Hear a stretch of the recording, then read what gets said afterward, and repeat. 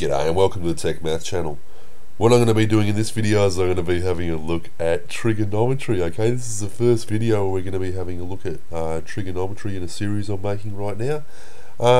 And so first off, we're going to have a bit of a look at some different terms that we're going to be using when we look at trigonometry. So first off, what is trigonometry?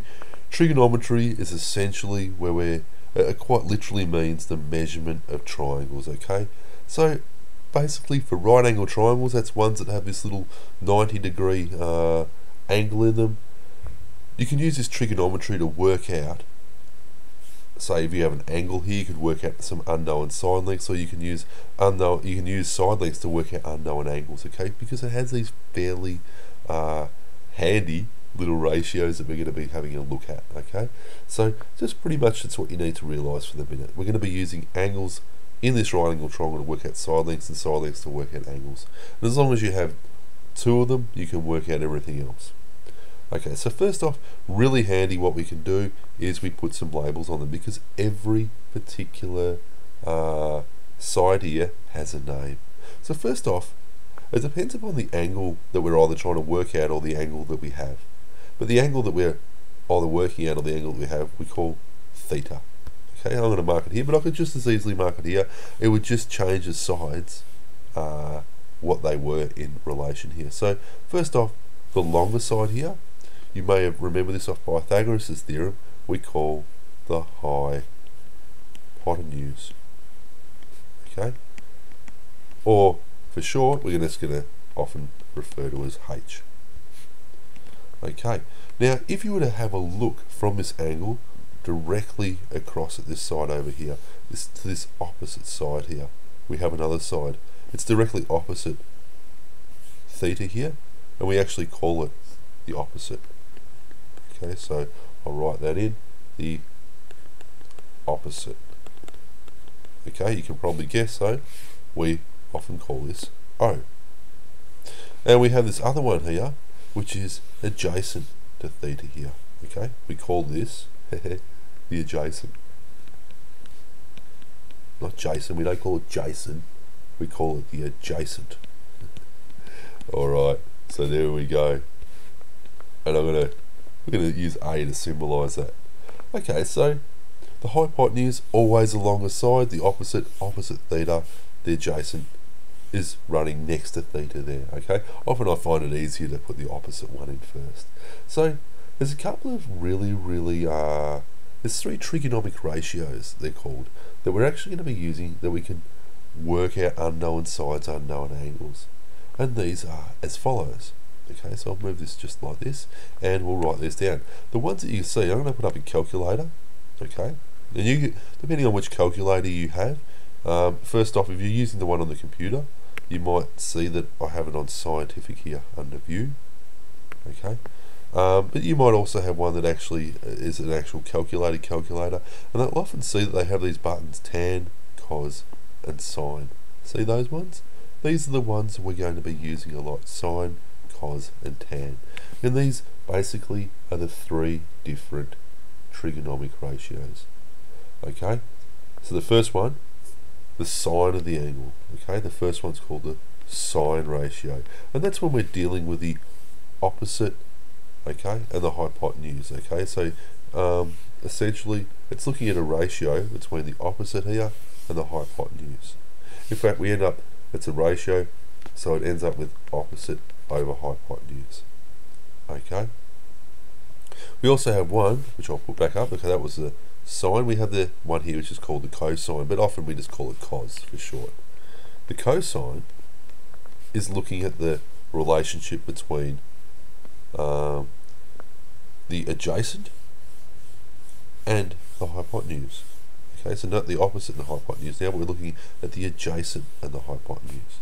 So this is that ratio where it is the adjacent and the hypotenuse. These are a couple of rules we're going to be using too. They're not that bad to remember. The other one we do, I'll put it up here, this calculator again, is we have this one down here called tan. And the tan, or the tangent, is the relationship between the opposite and the adjacent. Okay, the ratio between these. So the opposite and the adjacent. And you might have seen in the past if I write these letters out, okay, in that particular order, okay, we would end up with sine opposite hypotenuse, cos equals A over H, cos I spelt that incorrectly, I'll get rid of that, I apologise, OH, oh, crikey, going very AH, this is not the way I think about it necessarily all the time, so, and then we end up with tan equals opposite over adjacent. And look, some teachers are going to probably have said to you in the past, and some people are going to go, yeah, we remember this because of this word SOHCAHTOA. I could never remember it like this, I'll be honest about it. Some people remember these particular rules here because they remember this particular thing here. And we're going to be using these rules in a second, okay? So, this SOHCAHTOA thing, I don't like it. The way I actually remember this is as follows. Some old hags, old lady, some old hags can't always hack their old age.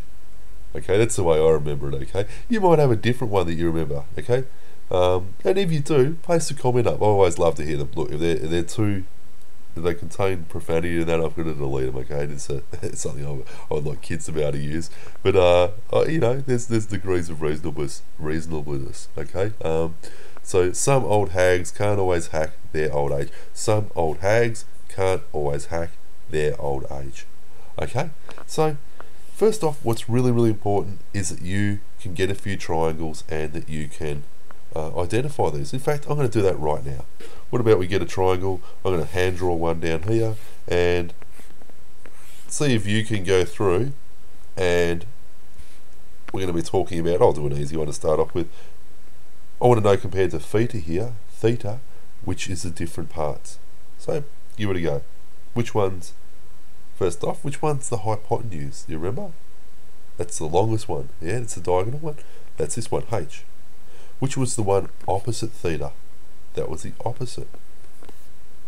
Okay, which was the one that's adjacent here? Okay, that's the other one here. That's the one running next there. So this is the adjacent. Okay, what about if I draw another triangle up? This time I'm going to, again, I should be putting my little 90-degree symbol down there. What about if we have, say, theta up here now? Where's the opposite? Well, first off, where's the hypotenuse? Which is the long one here? Okay, that's this long one here, the hypotenuse. The opposite is, if you can imagine, looking to the opposite side, so this is the opposite, and the adjacent is the one running next to theta there. Okay? So first off, really, really important that you can go through and label these, okay? The next thing you want to be able to do is you want to be able to remember these particular rules, okay? Because we are going to use them. You can label them, then you can remember these rules. And what was that particular thing again? If you remember, it was some old hags can't always hack their old age, okay? And there we go. So we're going to be using these. In fact, I'll tell you what, I'll put up the next video because this one's going to be running a little bit over at the moment. So I'll put up the next video and we're going to start using these, okay? So I'll see you then. Okay, bye.